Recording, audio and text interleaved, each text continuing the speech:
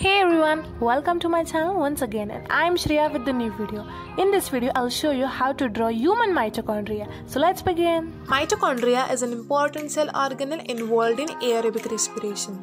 The mitochondria were first observed by Kolliker in 1850. Mitochondria are absent in prokaryotic cells and red blood corpuscles, that is RBCs. Their shape may be oval or spherical or spiral strip-like. I am shading this diagram. However, it's not compulsory to do, but you can do it to make your diagram attractive.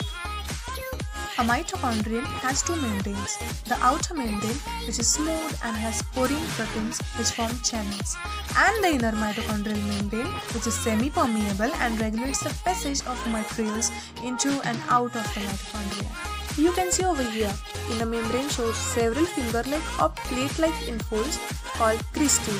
Inner membrane bears numerous particles called oxysomes and cytochromes. Inner membrane encloses a cavity, inner chamber, containing a fluid matrix. Matrix contains few coils of circular DNA, RNA, 70S types of ribosomes, lipids and various enzymes of Krebs cycle and other pathways. Mitochondria have their own DNA which can replicate independently.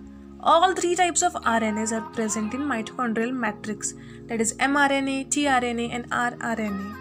Mitochondria synthesize some of their own structural proteins, and new mitochondria are developed by division of pre-existing mitochondria. I will label this diagram with its functions, and I will show you the slide of complete diagram at the last.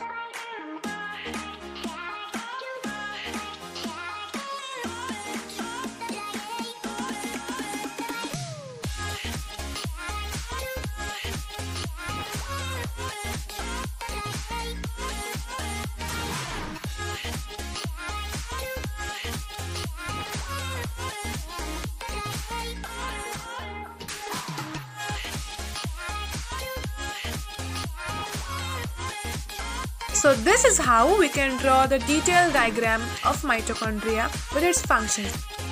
So thank you friends for watching my video. Please like, share and subscribe if you haven't done yet.